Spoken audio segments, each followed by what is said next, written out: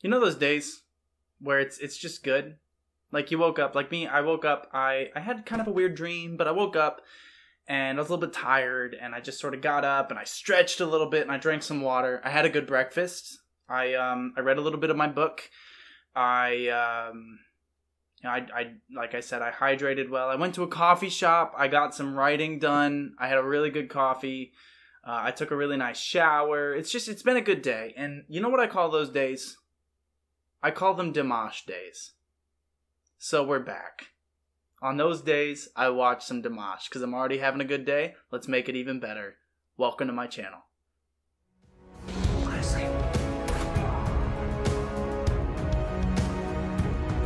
Hey, Uncle Kenny! Football! Hey, yeah! If you're new here, my name is Cedric. I'm an actor, a filmmaker, a screenwriter, and a YouTube reactor, and I might be in love with Dimash Kudaibergen. I've already reacted to the live performance of this, but so many of you during my no reaction said you need to check out his Love Like Tired Swans video. So I'm excited to check this out. I've heard that it's very good. I really don't know anything else about it, just that you guys all wanted me to see it. So let's watch it. But before we do that, thank you, of course, to my patrons on Patreon. Thank you so much for your support. Thank you for helping me focus on my career and what I am so blessed to be able to do as an actor, as a screenwriter, as a filmmaker, and yes, as a YouTuber. Thank you so much for helping this make a situation where I can focus on this and be talking about things that I love and sharing whatever minimal knowledge I have with you guys and you guys sharing in return. Thank you so much. But let's jump in. Let's see what this is all about.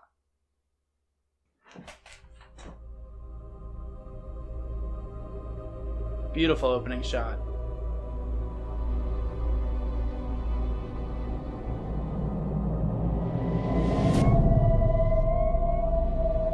Nice bird call and the sound design as the wing hits the ground.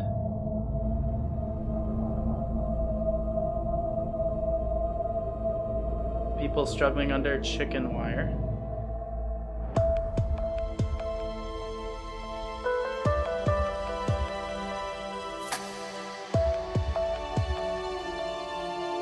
Wow. Посмотри мне в глаза, ты прости мне, я сожалею, я люблю тебя, жизнь моя без тепла. Я тобой болею, удержать не смогли. I would watch the whole movie. There you go. If that was an 11-minute long teaser for a film, I'd watch it unequivocally. So we have the wing that falls down. We have this gorgeous tight shot on him of sweat pouring down his face, and he's golden in the background blue, and they're using so many colors already. That incredible shot of him in the clouds. Now I have to confess to you guys, normally I'm not a big fan of a lot of CGI. But when it's done like that, that was such an epic shot to establish where he is and establish this heavenly place that's clearly going wrong. Now we're showing all kinds of landscapes and suddenly it's become handheld. Clearly something's wrong. There's some sort of demonic figure holding him down as he's apologizing. World building. World building left and right, everyone.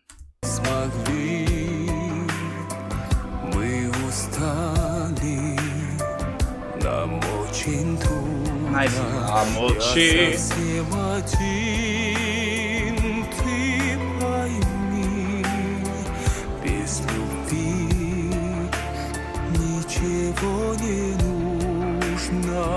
Fighting to escape.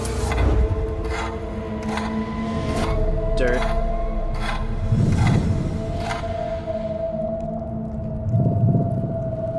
Oh, interesting. Не могут жить в разлуке лебеди. Подожди, не спеши, не говори, что чувства. Beautiful.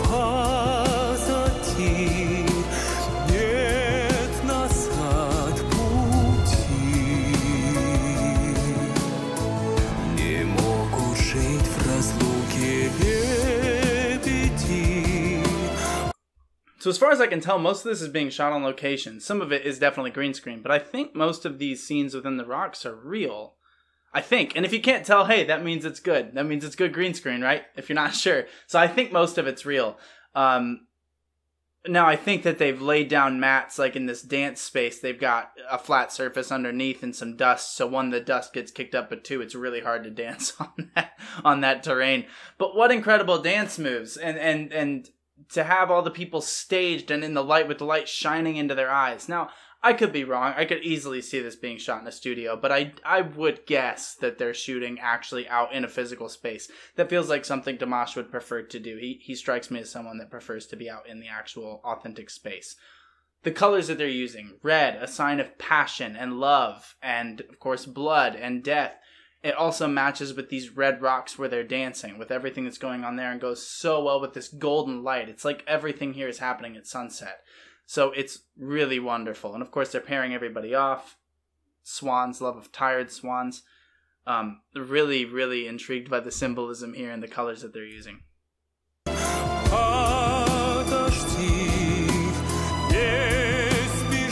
Nice, subtle makeup, but it's effective.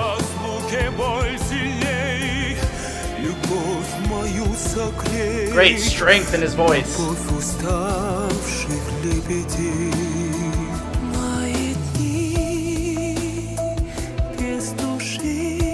Cool shot.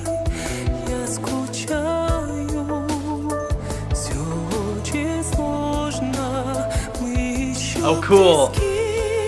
Using that wing.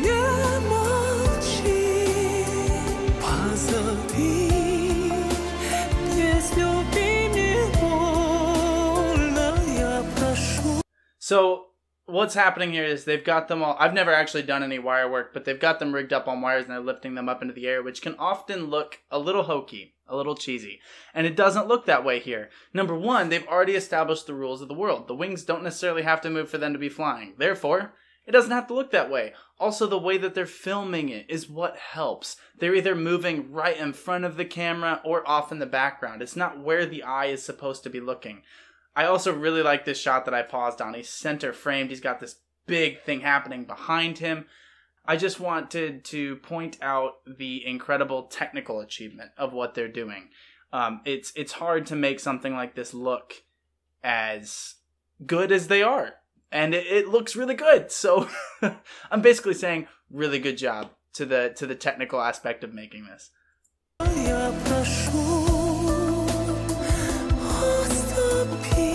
Nice.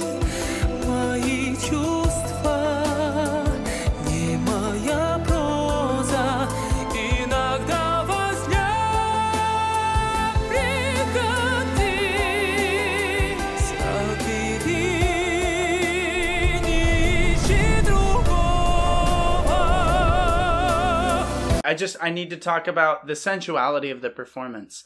The song itself caresses you, right? This da dum da.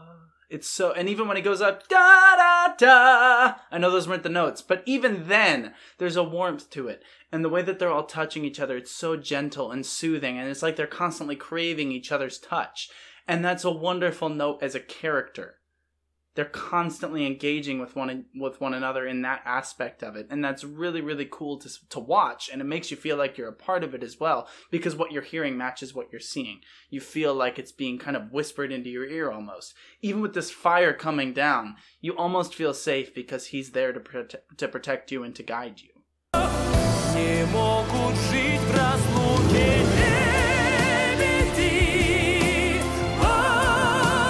Yeah. Yeah.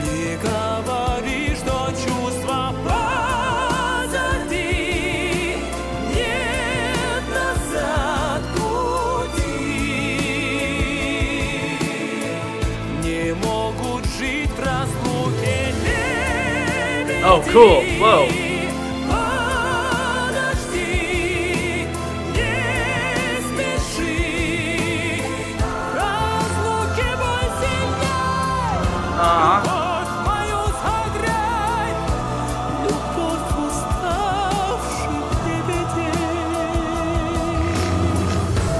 Sorry, I'm going to take it back because I know he goes into that beautiful section. The thing that's really impressive about this is literally every frame of this music video looks like it's a painting. It looks like it's some sort of I'm not very good with art in general. Renaissance. It looks like a Renaissance painting. Every single one of them. It looks like something you'd find on the Sistine Chapel. And it's really hard to stage that again without it looking hokey. And yet again, it feels like we're watching some sort of epic poem unfold, right? Where these invaders have come in and come out of the earth and are fighting. It's this battle of both above the sky and under the sky versus the sky itself and those who dwell in it. And this idea of losing their wings. The pain grows stronger in separation as they're having the wings separate themselves. They're not just in love with one another, but there's the love of the earth and the sky, that they're born out of the earth when they put this dirt down, and then they become one with the sky.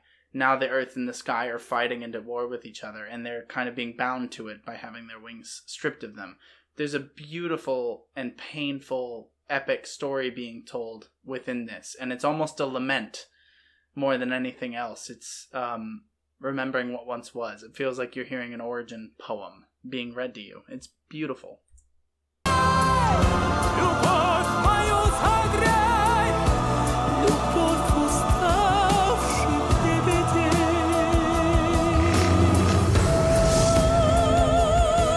And then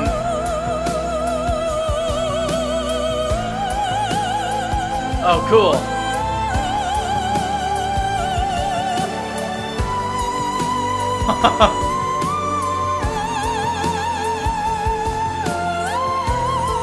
Look at the lighting, look at the colors.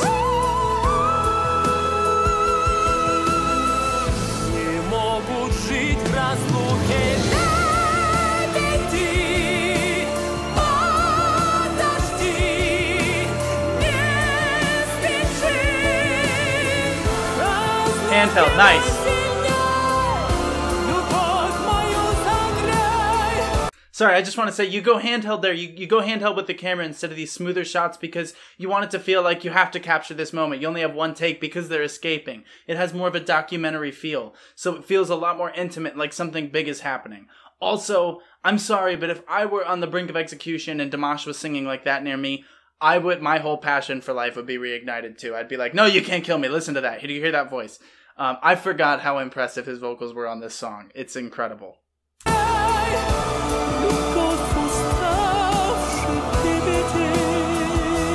Great shot.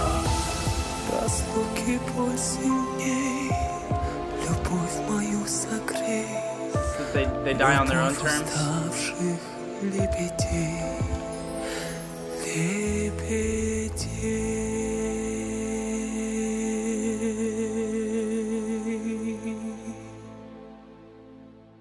Or not. Well, as always, a remarkable performance and video from this guy. He just doesn't miss, does he? Everything is that good. I have to say, in terms of scale, this was easily the most impressive thing I've seen from him. If that was a movie, I would have gladly watched it. Now, I think he took the intent of the song and worked with the production team and made a remarkable video out of it. And one that was really, really brave in terms of scope and scale. And not only brave, but they did it. They pulled it off to remarkable effect. It sort of had this Icarus, Daedalus kind of influence on it. And certainly a Renaissance era story that was unfolding and a mythological feel. And it was just extraordinary to watch, and I'm a huge fan of everything about that. And I don't know if that showed through, but I hope it did, because it's just he's got talent. Anyway, that's all I've got for you in this one. I hope you enjoyed. I, again, obviously very much did. Thank you so much for watching. Please take care of yourselves. Drink lots of water. Fix your posture. And until next time, be well, my friends. I'll see ya.